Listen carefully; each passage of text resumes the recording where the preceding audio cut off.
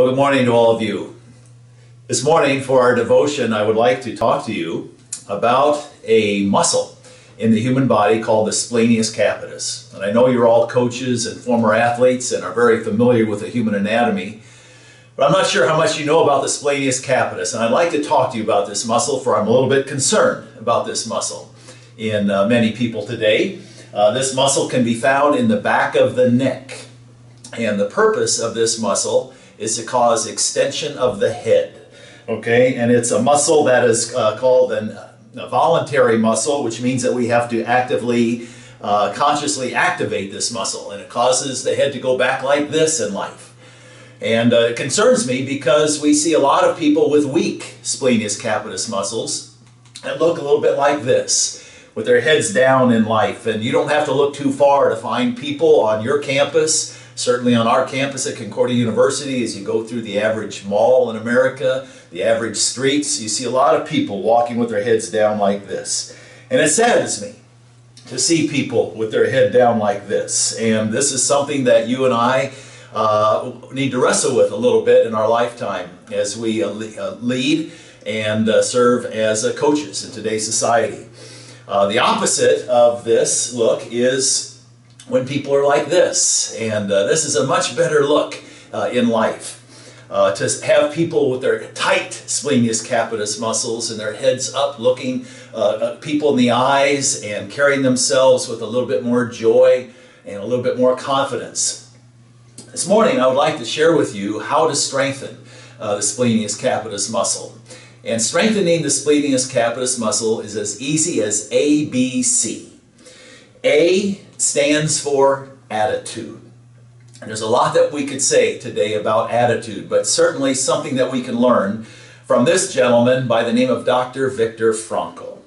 I don't know if you've ever read his book titled Man's Search for Meaning, but I would encourage you to put that on your reading list. Viktor Frankl was at home one day with his family in Germany during World War II.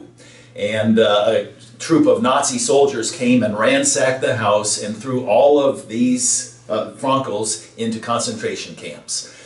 And they all were killed except for Viktor Frankl.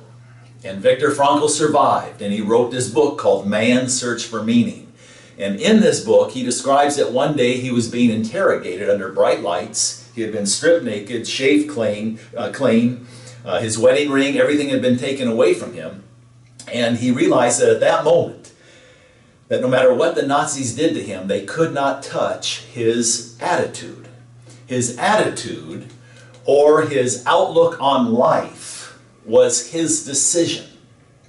And the same can be said for you and me today. Our outlook on life is our decision that we must make on a daily, almost hourly, sometimes minute-by-minute basis. We have to wrestle with our attitude. We as leaders must be in charge of our attitudes. We can't wait for the environment to be perfect before we decide to have a positive attitude. For our attitudes are contagious. I believe that with all my heart. As we live as leaders, our attitudes are contagious, and our attitudes are easily ascertained by those around us. So the first part of tightening up our Splenius Capitis begins with our attitude, our outlook on life. We know that attitude is not genetic, and we know that attitude, Viktor Frankl shows us that attitude is not an environmental decision. It's an environmental factor. It's a decision that we make throughout our lifetime. B stands for boldness. Boldness is synonymous with confidence. Carry ourselves with some confidence and some boldness. And to be bold in life, it helps to experience some success. Success breeds success. And the only way to become successful in life is work, work, work. Okay? There are no shortcuts to success. The only place you find success before work in life is going to be in the dictionary. Okay? So success, as we experience more success in life, we become more bold, and we're able to hold our Splenius Capitis much tighter. And then C, the most important variable that I want to talk to you about today is Christ. Strengthening our Splenius Capitis is as easy as ABC, but C, it's Christ. Christ is the most important aspect in our ability to carry ourselves with a positive outlook, a positive attitude, and with confidence and boldness in life.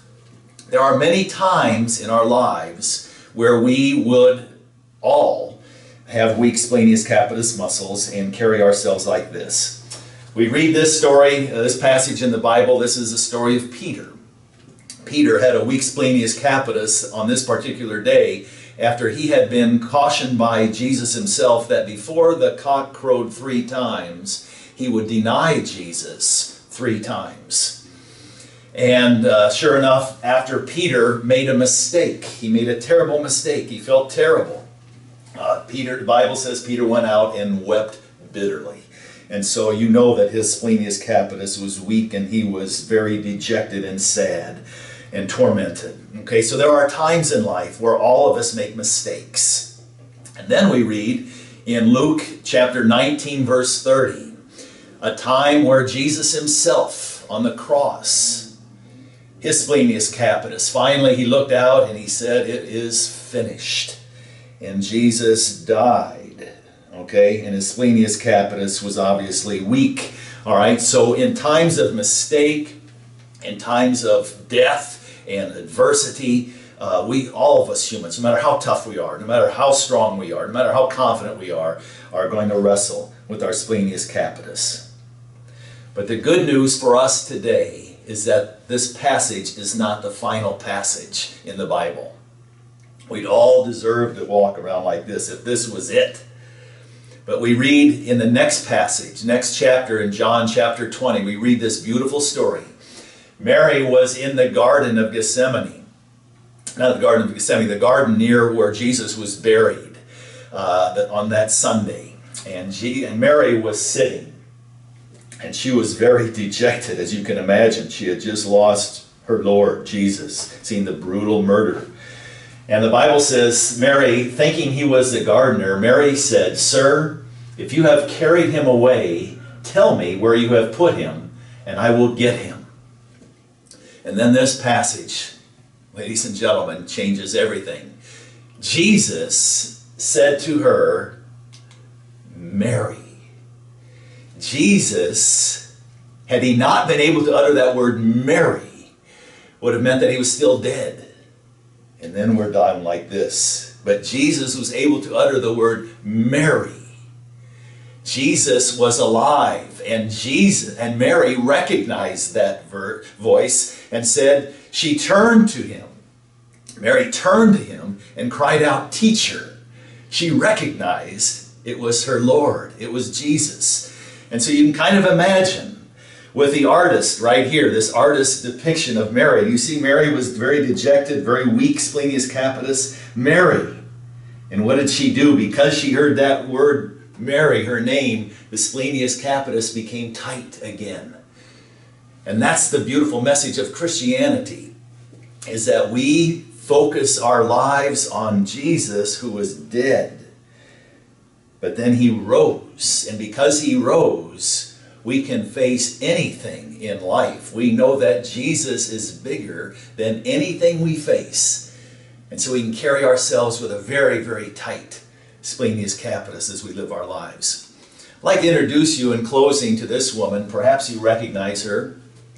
This woman, when she was 17 years old in 1967, dove into a lake. And she dove in head first. She thought the lake was very deep, but found out the lake was very shallow. And this girl by the name of Johnny hit her head on the bottom of the lake and broke her neck. Became a quadriplegic. And in her book, her first book titled Johnny, she writes about how she was laying in the hospital, very dejected, ready to give up on life, would just as soon been dead, until she realized that God was bigger than anything she faced.